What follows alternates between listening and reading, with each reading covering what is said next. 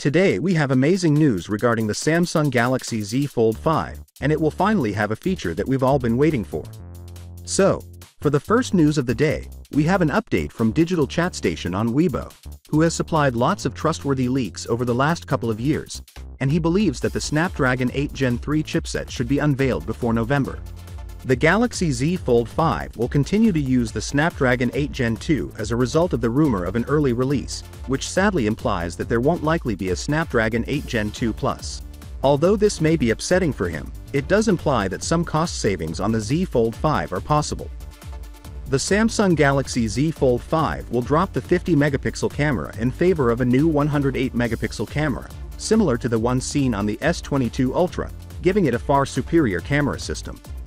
The Fold's primary issue has always been with its camera, since it is such a costly item that people anticipate a lot better camera system. Thus it is excellent news that Samsung is finally listening. According to the source, it would be complemented by a 64-megapixel telephoto with 2x optical zoom and a 12-megapixel ultra-wide. If it's utilizing the Snapdragon 8 Gen 2 chipset, I'm guessing the cost savings have enabled them to integrate this improved camera system, hopefully without raising the price too much.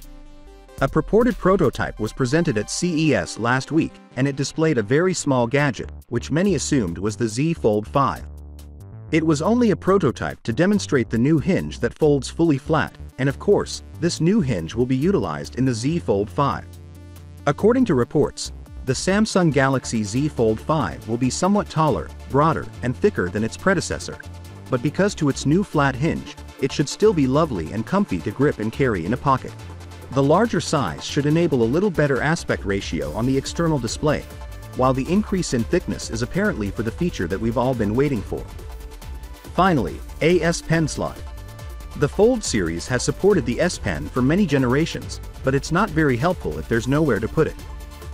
If we had a S Pen slot inside the Z Fold 5, that would be a tremendous improvement to the Fold series.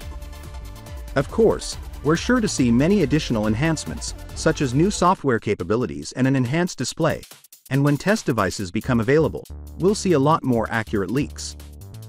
Finally, what are your thoughts about it? So with that being said, let me know your thought in the comment below, and if you are new here, please subscribe. Peace out.